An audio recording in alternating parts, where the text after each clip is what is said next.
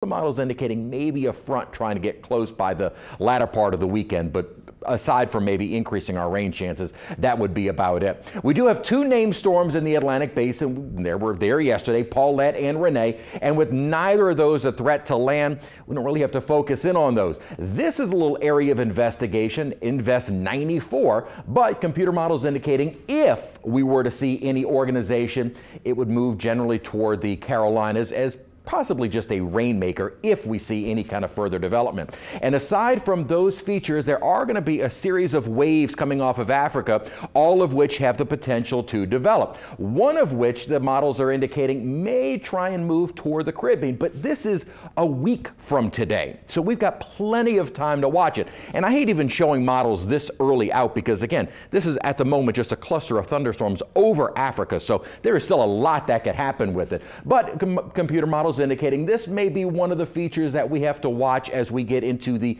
latter half of next week. So still plenty of time to watch it. But again, in the month of September, you usually need to pay a little bit closer attention because this is still the most active month in hurricane season. And we still are not looking at anything threatening us in the next 7 days. Our rain chances are running around about 30%. As we get into the weekend, that rain chance may increase a little bit more so, especially as we continue into early next week. All right.